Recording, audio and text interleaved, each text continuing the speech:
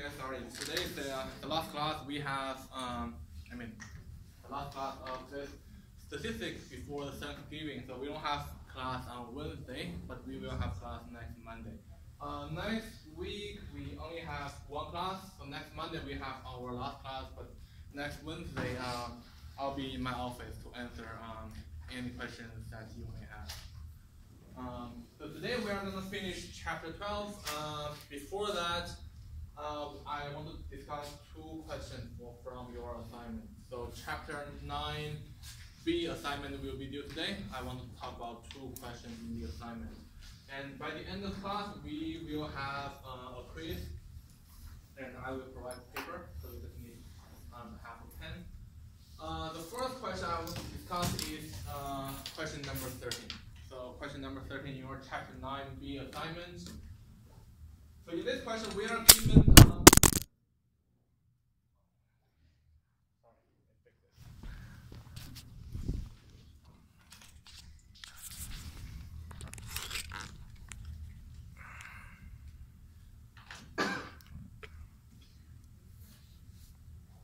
okay, be good. Okay. So in this question, we are given a data table. So we got 20 samples. The sample size is 20. We have all the data here. And they told us the mean is this number, and we have a standard deviation. So the first question, part A, is to construct a 90% constant interval for the mean. It already told us the constant interval is for the mean. So for both constant interval and hypothesis testing, we need to figure out is that about proportion or mean. It told us it's about mean. So let's follow the instruction. Let's open the data table in the StatCrunch. So because it's about mean, so let's go to stat, tstats, one sample. And in this case, we can use either with data or with summary. Because we have the raw data, we have the data table, and we have the mean, we have the standard deviation. So let's just use data. We don't have to go back and check the mean and standard deviation. And we need confidence interval. And let me see the confidence level is. So 90%. Let me just change it to 90%. So we got, so we need those two numbers, the lower limit and upper limit. Let me put the number there. So the lower limit, two decimal places. Upper limit.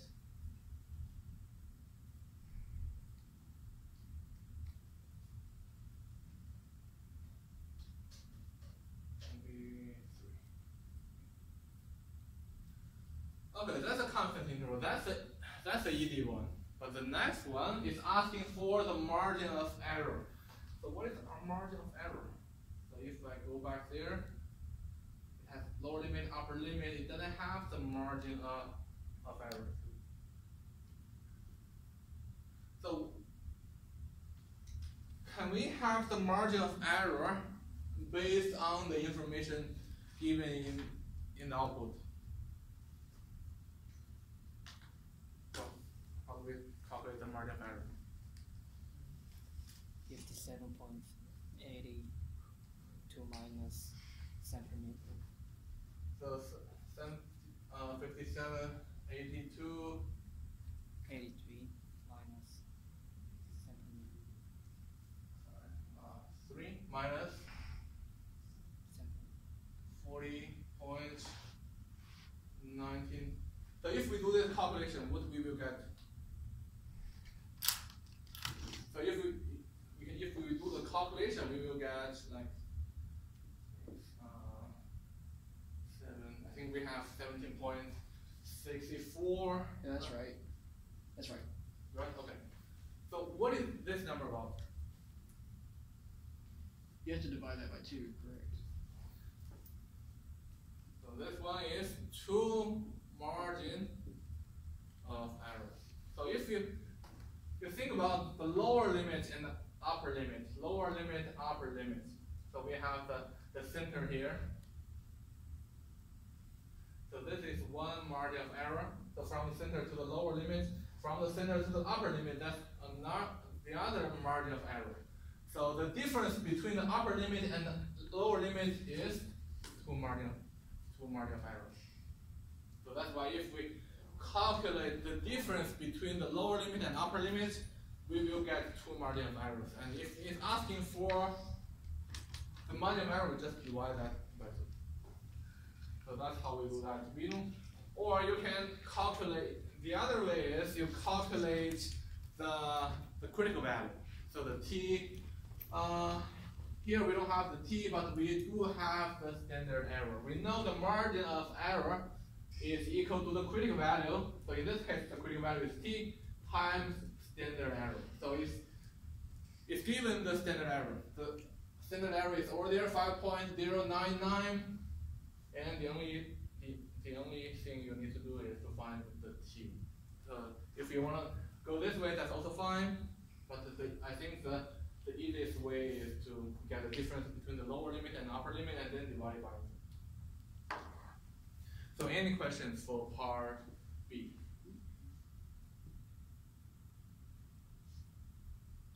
And the last question, so margin of error, if you do the calculation, divided by 2, that's going to be 8.82. 8.82. Put it there. 8.82. What is the constant in the interval giving using the given population standard deviation? Okay. How would the constant interval change if you had assumed that the standard deviation of the population was known to be 23?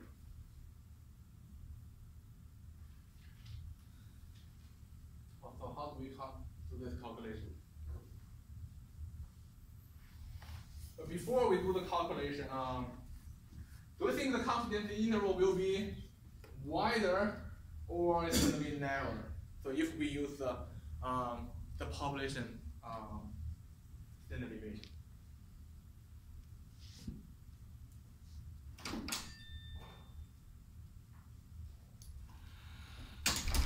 So if we are not sure yet, let's leave this question for now. So let's do the calculation. Let's get the calculation done first.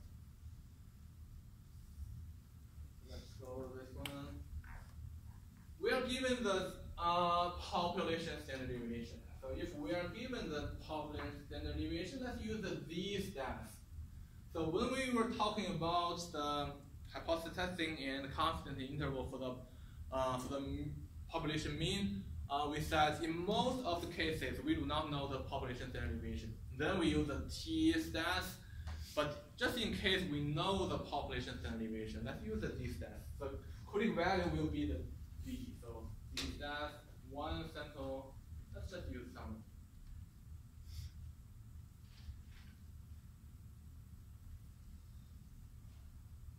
So sample mean, so we have the sample mean which is 49.01. This is population standard deviation. So the population standard deviation is, so it's given 23. Sample size is still 20. So constant interval 90%.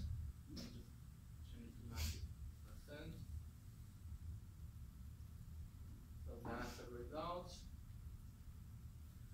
So let's go back to here. So that's the one we had earlier without the population standard deviation. It's narrower. So it's narrower. So of course it's narrower.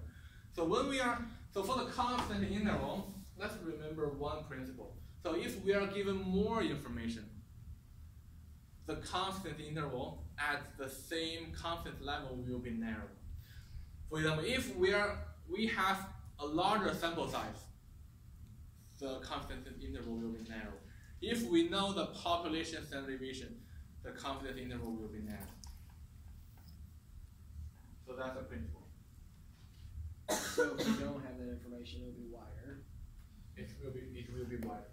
So if we only have the sample information, the confidence interval will be wider because we don't have enough information in that case. So we have to make the confidence interval larger to achieve the same confidence level. So if we have less information or less sample size, so we have to make a wider confidence interval to achieve the 95% or 90% confidence interval. So the rest of the job is to put the numbers in there and make sure the confidence interval will be narrow. So any questions for part C, the last part? If not, I will discuss the last question. Let's do this one.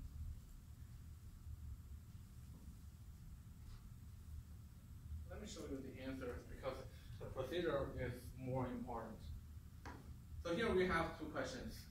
Please record the average speed of cars driving on a busy street by a school. The sample size is 36. So it was determined that the average amount over the average amount over the speed limit for those sample was 13.5 miles per hour. With the standard, we have a standard. This is the mean. This is the standard deviation. And we have the 99% confidence interval for the sample is, so this is the lower limit and we have the upper limit. So the lower limit is 10 point, so that's a 10.32 and the upper limit is 16.68. So the margin of error, do just like this one. We calculate the difference. So 16.68 minus 10.32, which will give us 6.36. So that's two margin of errors, but we only need one. So we divide it by 2. That will give us 3.18. Yes. So 3.18. So that's a margin error. So we just calculate the difference between the lower limit and upper limit, then divide it by 2. That's it. So that's the margin error. So the middle question is the sample size. So the question, the part B is what size sample is needed to reduce the margin of error to no more than plus or minus 2. So we need to reduce.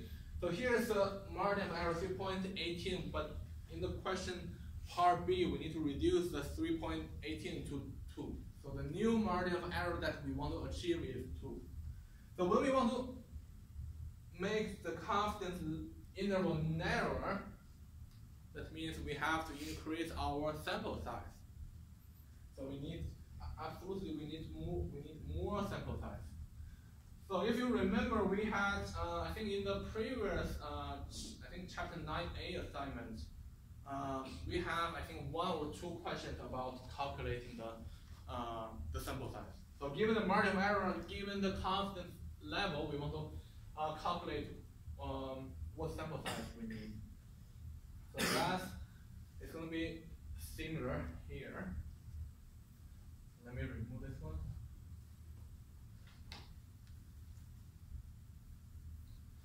So let's utilize the expression for margin of error. So we know the margin of error is equal to the critical value. So it's about mean.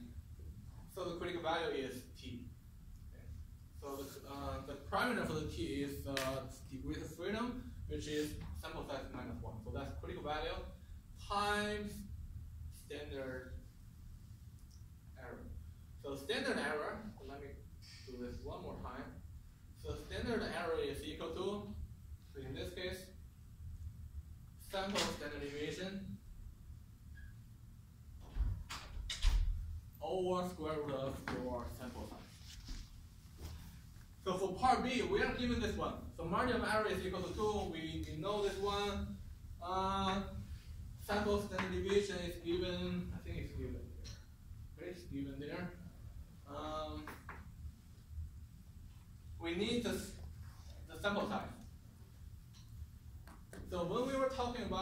question in chapter 9A assignment, we were using V as the critical value. So if we know this one, we know this one, we know this one, we can solve the equation to get N. But the problem in this question is, this guy, this critical value also depends on the sample size. If we do not know the sample size, how do we get the critical value T? So it seems like we don't have enough information to solve this one. So if we do not know the sample size, let's do one thing. Let's replace this critical value with V.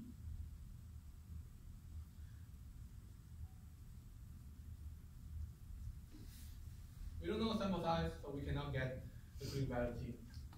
Let's replace it with Z. The Z follows a standard normal distribution. We don't need any additional information to get the Z. The confidence level is 99%. So based on the confidence level, or the confidence level, we can get the Z. So this one, let me write down all the information. So margin of error is equal to 2, so that's what we need. 2 is equals, let's leave this for now, times standard deviation, so that's 7. So 7 over square root of sample size, but we need to calculate the V, the critical value. So we can use, let's just use StatConf to do to get the critical value. So that calculator's normal between, so 0, 1, we don't have to change that. The confidence level, go back and double check. So the confidence level is 99%. So let me put 0.99 there.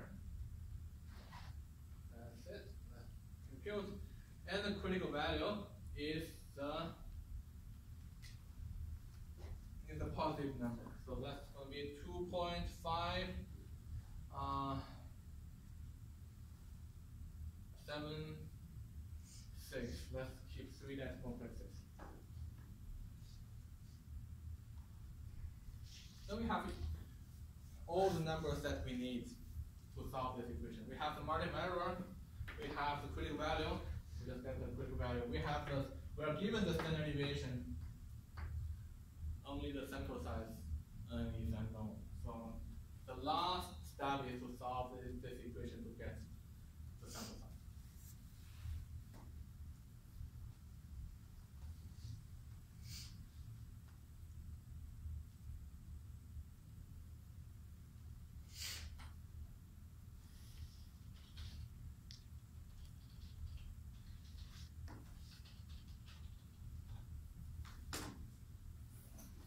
I'm not sure if all of you know there's a document. Let me show you that.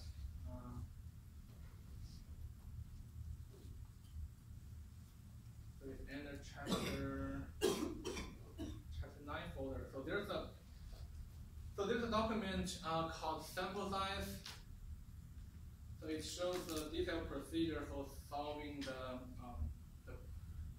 assignment question for in the previous assignment, but it shows you all the detailed procedure. So for solve this question, you only need to refer the procedure that I give here.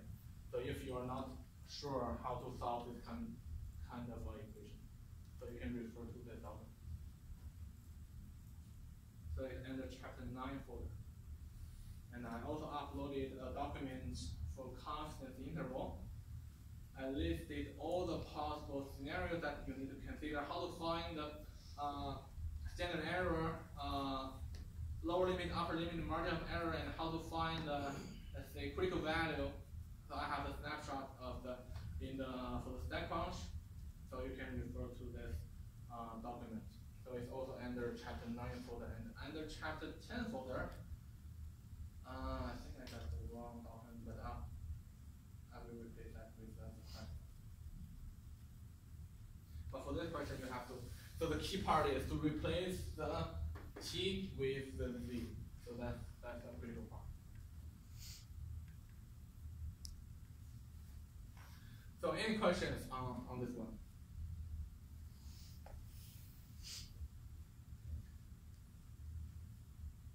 I think that's all the questions that I want to discuss. So let's get back to the chapter 12. We have two topics today. So one is to discuss the confidence interval for the difference between two means. The other one is a special two-sample t-test. So in the previous lecture, we discussed how to use hypothesis testing to estimate the difference between two population means.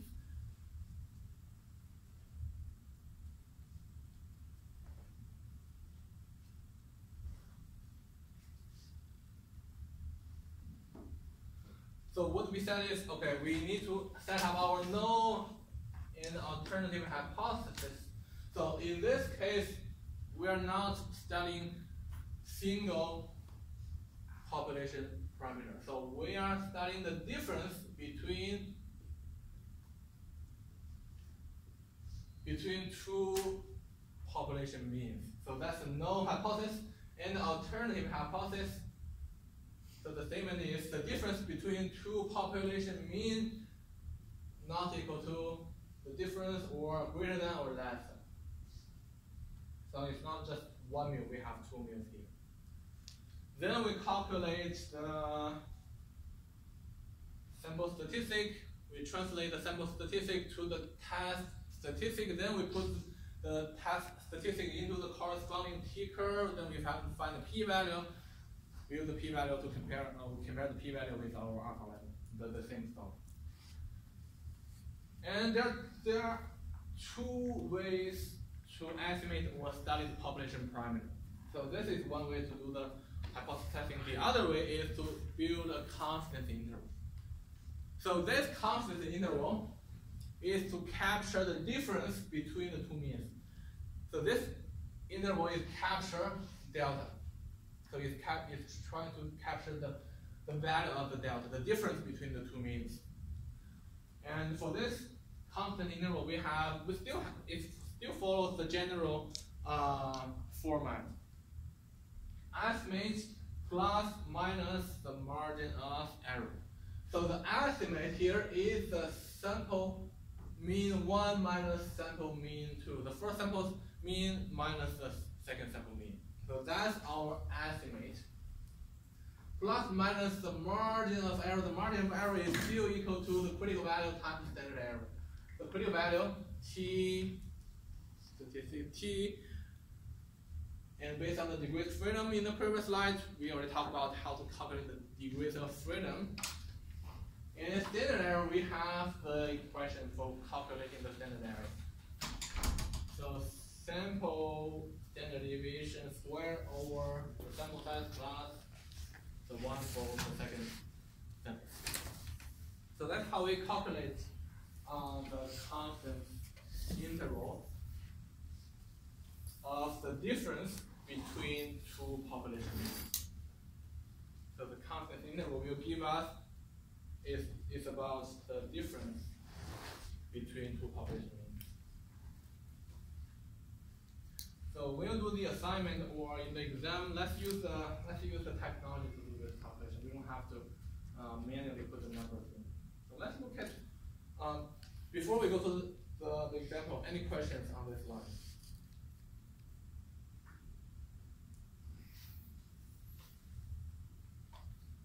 Let's go to chapter 12 assignment, question number 3.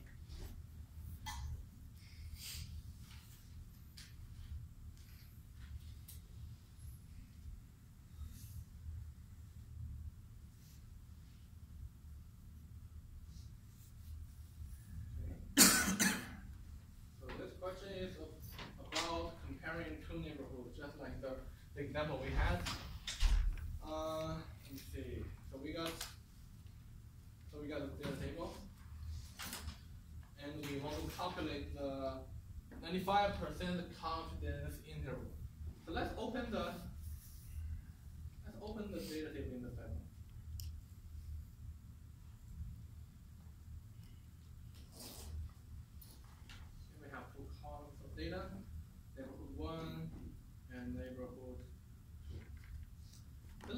that t-stats two sample with data. So two sample with data. We don't I don't think we are given the summary data, the mean, the sample mean, sample standard deviation. I don't think we have those information. Then let's go with data. We just use the two columns of data that are given to us. Two sample with data.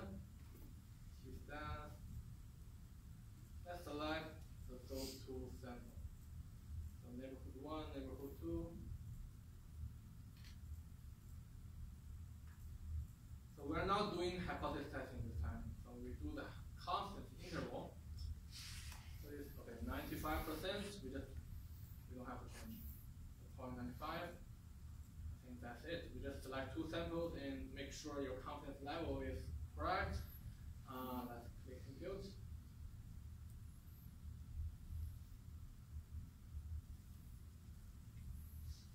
So we have the lower limit, we have the upper limit. Let me just copy paste. Two decimal places. That's going to be 9. Upper limit.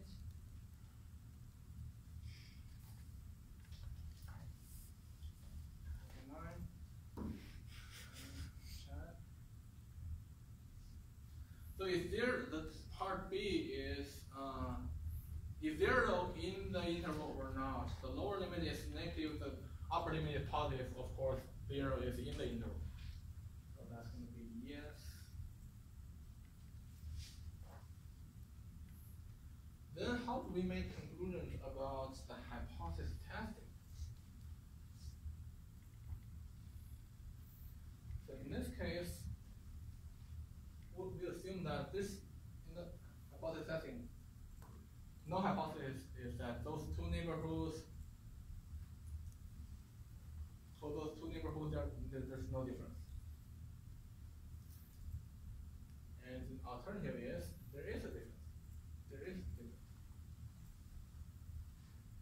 And we know that based on the confidence interval, we know that 0 is in the interval. How do we make conclusions about this hypothesis testing? Should we reject the no hypothesis, or we fail to reject the no hypothesis? Remember, 0 is in the interval that we just calculated. Fail to reject.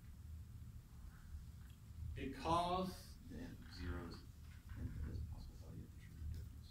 So 0 is in the interval. That means based on the sample, 0 is a possible value for the true difference between two population means. So 0 is a possible value. That means we cannot reject this one. So we fail to reject the no hypothesis. So if 0 is in the interval, that means 0 is possible value for this true difference, so we fail to reject the no hypothesis. But if 0 is not in the interval, that means we have enough evidence to say 0 is not a possible value for the true difference between the two population means.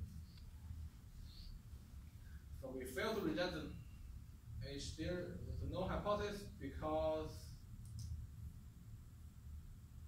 0 is a possible value for the true difference, true mean difference. See, in this chapter, we are trying to connect the confidence interval with the hypothesis testing. Although we did a confidence interval, but we can use the confidence interval to support our hypothesis testing. So any questions on this one?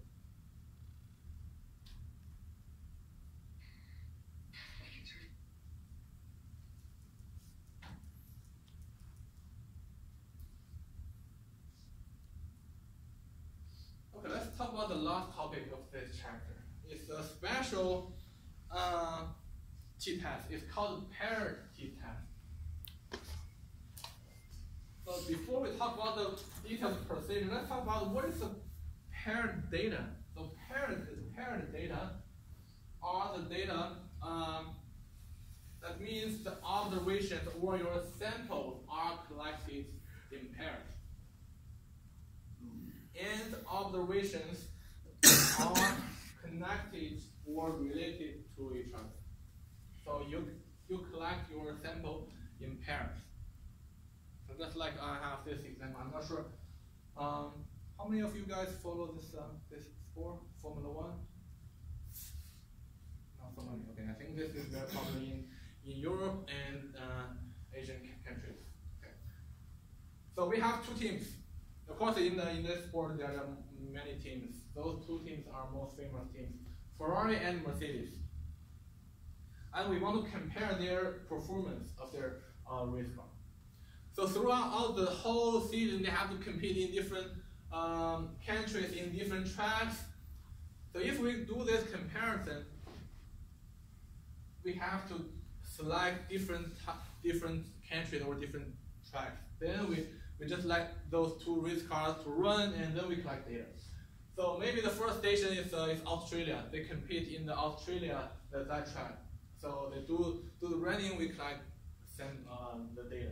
So Ferrari we have one, Mercedes we also have one. So we collect the sample in pairs. So in Australia we collect those two samples. And then they go to China, they do the same thing, we collect sample in pairs, go to Russia, go to Canada, go to US, go to Brazil, and go to Mexico, and so on and so forth. So those collections are in pairs. And when we do the comparison, so those two values, those two samples are related because they are both from US. They are both from US. We cannot compare this one with this one. So the Mercedes performance in Canada with the Ferrari's performance in US, we cannot do this comparison because they're from different tracks. Different tracks have different shapes, different design, different lengths, different difficulty levels. We cannot now do this cross comparison. So those two samples are related, and those two are related. Those two are related. So if you're familiar with racing car, we know different race cars have different characteristics. Some have really high absolute speed. Some are really good at accelerating and so on and so forth. So they have different performance in different tracks. So this is kind of paired data. So if we do the comparison like this, we collect data like this, it's called paired t-test. We are still trying to compare the mean of those two populations. We want to compare which race car is faster, Ferrari or Mercedes. So I just made up those numbers. Those are not real numbers. So that's paired data. So in the neighborhood, in the previous example, when we were comparing the two neighborhoods, we just collect the 6 houses from neighborhood 1, we collect the 6 houses from neighborhood 2. It's not paired data. So we calculate the average of this one, we calculate the average of the other one, we just do the comparison. That's not paired data. And this is paired data. Those numbers are collected in pairs. And those data are highly related. So that's paired data. So when you do the hypothesis testing or doing the confidence interval after we finish this topic, you need to think about is your data paired or not paired. So that's one example of paired data. So any questions on paired data?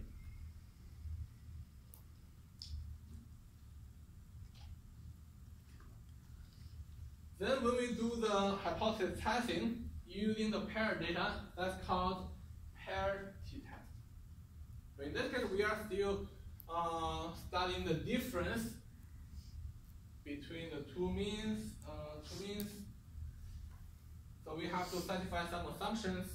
They are not new assumptions. Paired data assumption, that's for sure. That's the first thing we have to check. One more assumption is independence assumption. We have to make sure the samples are randomly selected, the 10% condition. So we talked about those conditions and assumptions in the previous chapters.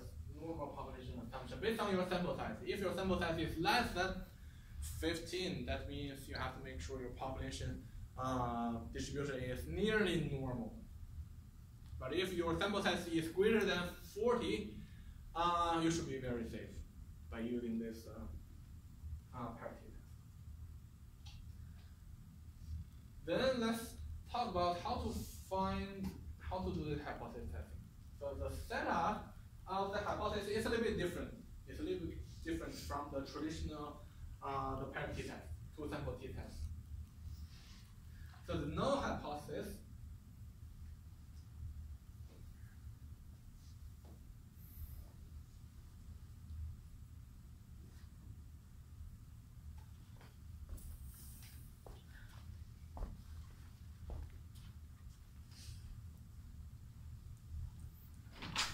in the null hypothesis, the parameter that we want to study is called mu d. So that's the difference of the two population means. Let's be clear about the difference. So in the regular two-sample t-test, we write it like this: mu1 minus mu2. But for the paired data, as we discussed, we do not calculate the mean of the first population. We don't have a mean of the second population. It's because the data are paired. So we just write it like this: mu d. So that means the difference between two population means.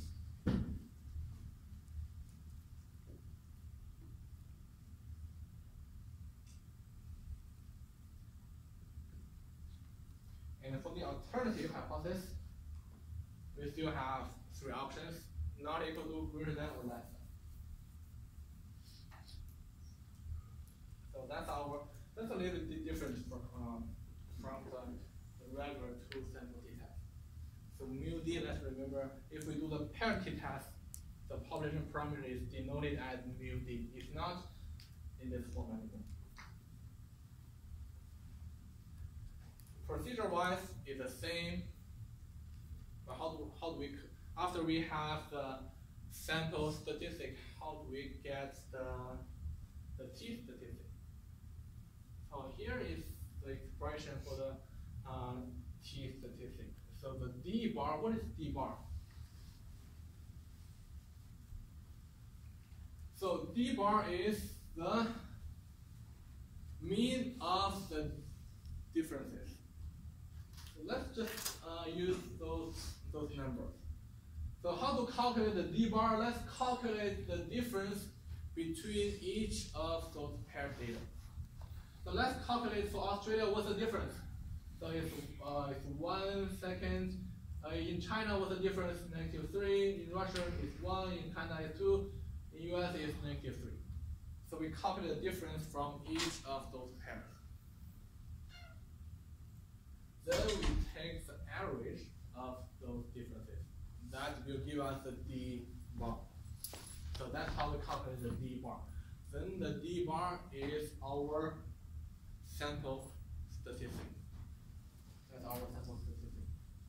So we calculate the difference between each pair, then we take the average. That's going to be our d bar. So delta theorem, of course, that's the value in our null hypothesis.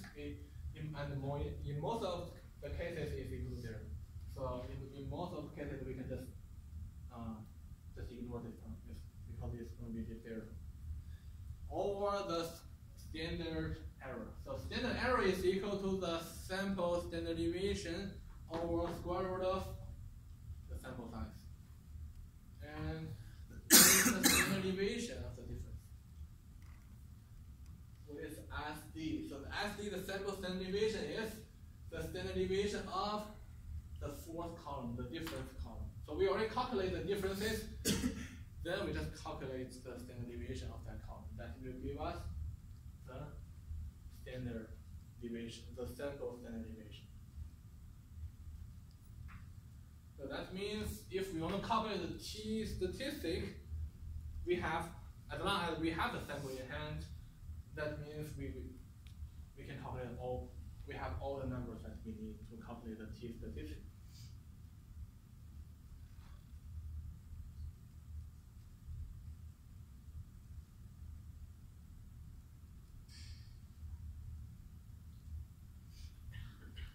So any questions on this slide? I think we have one exercise, so question number 6. So let's pay attention to this question. So there are, in this question there are many parts.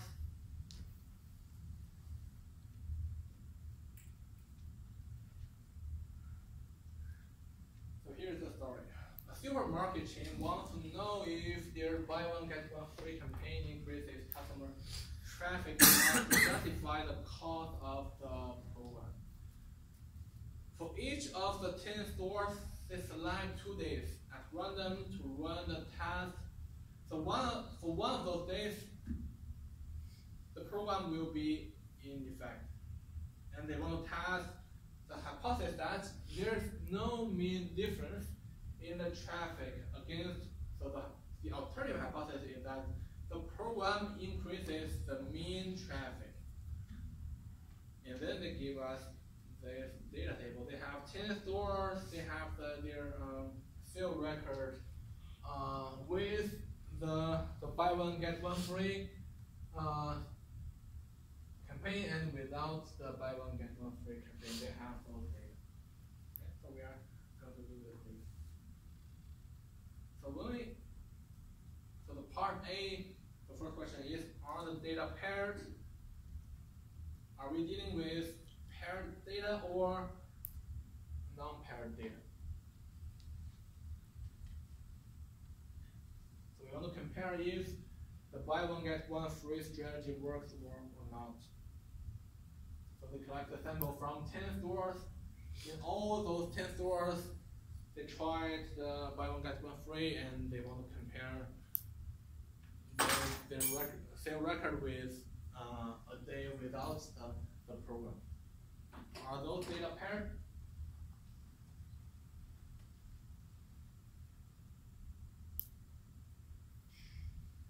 The data are paired because for each of the store, the comparison is about each of those stores. You cannot compare the store 1 with program with the store 2 without program. It doesn't make any sense. So you have to compare the comparison have to happen in the same store with program, without program, with program, without program, to see if it's working or not. So that's paired data. That's paired data. So yes.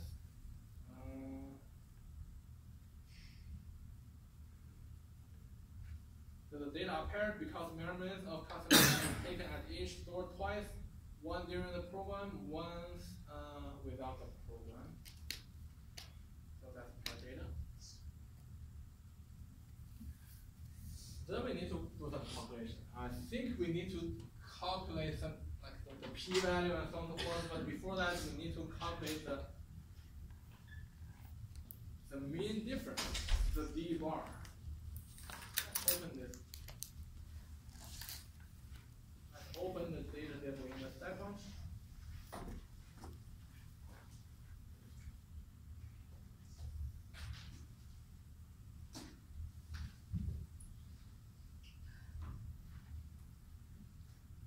Let's go to stats. Still t-stats. Then the next selection is different. Let's select a pair. So if you are doing a pair t-test, let's do this one. Let's select this pair. Let's not select 2 samples. Let's select pair.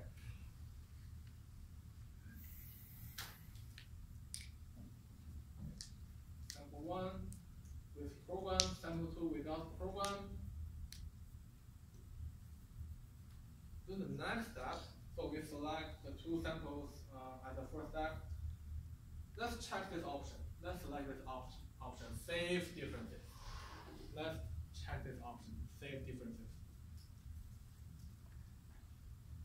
then you will know why I do this. Same difference. Then the hypothesis testing, the mu is equal to 0. What about our alternative hypothesis? Which one should I select? Not equal to, greater than, or less than? Not equal to. Not equal to. Any other opinions? Let me go back here.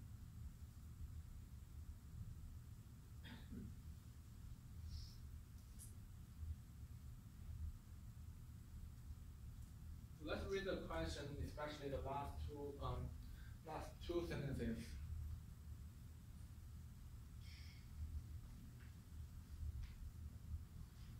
So they want to test the hypothesis that there's no mean difference in the traffic against the alternative that the program, the buy one get one free program, increases the mean traffic. So they want to show by implementing this buy one get one free campaign or strategy, the customer traffic has increased. In that case, we want to know if is greater than 0, because it has the keyword increase. It has the keyword increase. So let's select increase, or I'm sorry, the greater than. Then let's click this compute.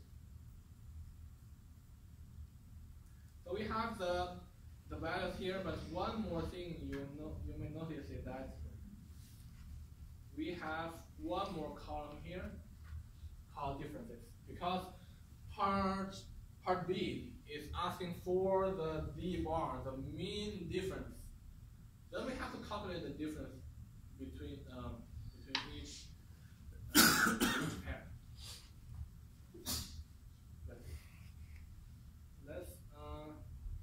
We're gonna have, so let's say that for now, what is D bar? We need to calculate the mean of this column. So let's go to the stats, summary stats columns. So that's difference. Let's calculate the mean. I'm not sure if the next part is going to ask about the standard deviation or not. So let me just select this one. So that gives us the mean of that column. So that is, the mean is the D bar. The mean is the D bar.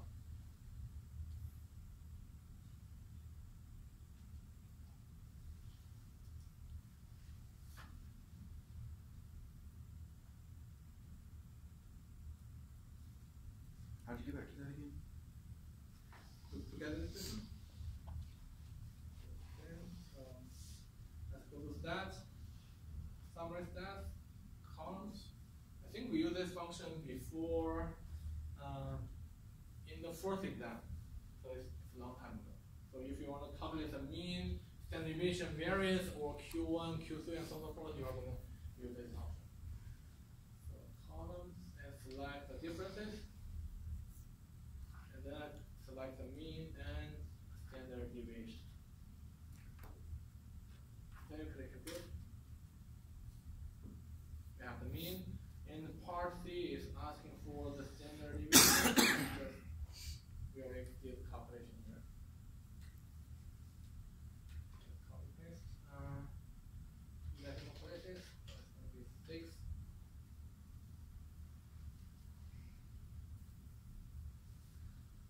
So standard error. What is the standard error? So we don't have standard error here. Let's go back to the first calculation we did. That's the one. So that's the calculation we did. Standard error, it has the standard error. So we just copy the number in there, copy and paste. 1.85.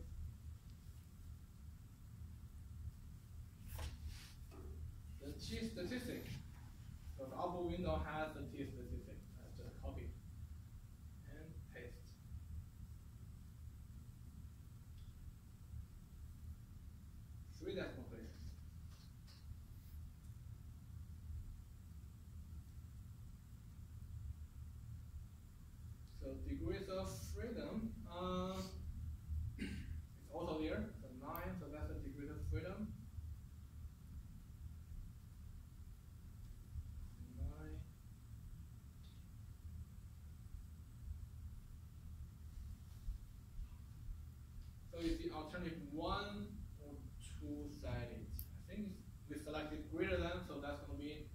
one-sided because supermarket chain wants to know if the traffic increased.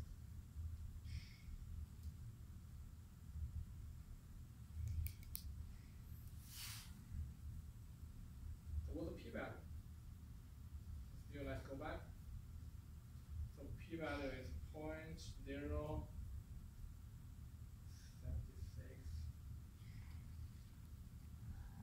For decimal places.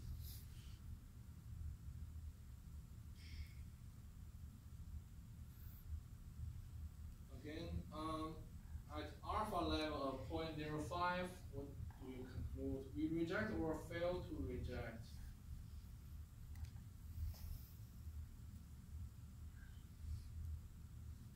So for p-value, in this case, p-value is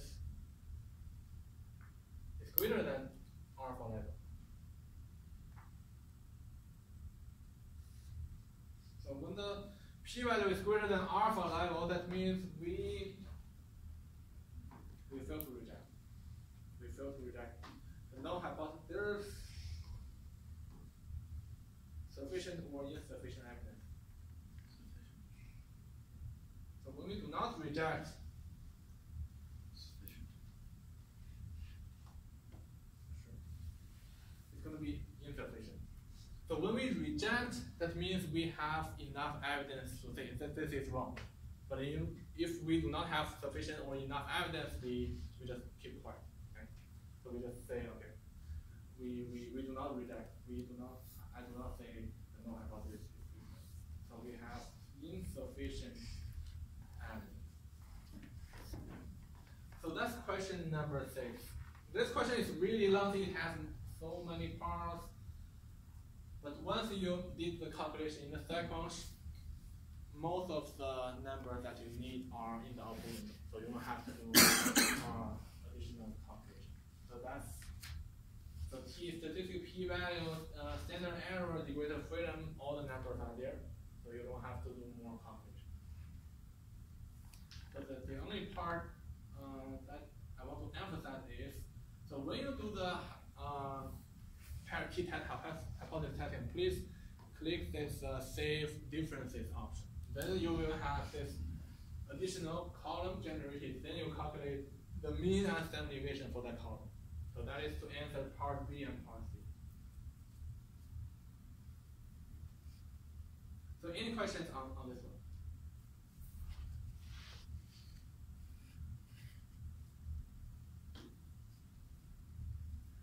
I think I have recorded one video for this question. Let me see. I don't think I have uploaded that 5 minutes. Okay. So after class, I will upload the video for some of the questions in this chapter on this. So I think that's the end of this chapter. And as I promised, we will do a quiz today. So before the Thanksgiving, I will post all your quiz grades on Blazeview. I think I have one more, not including this one. I have one more quiz to grade, so I will do that before the Thanksgiving.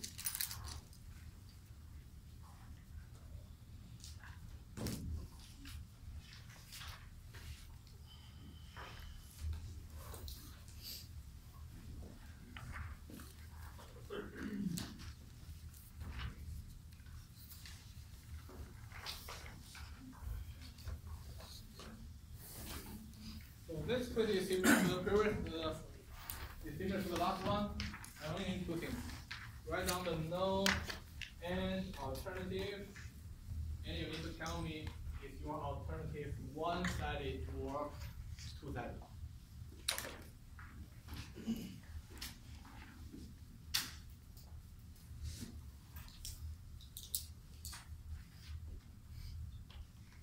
You don't need calculation.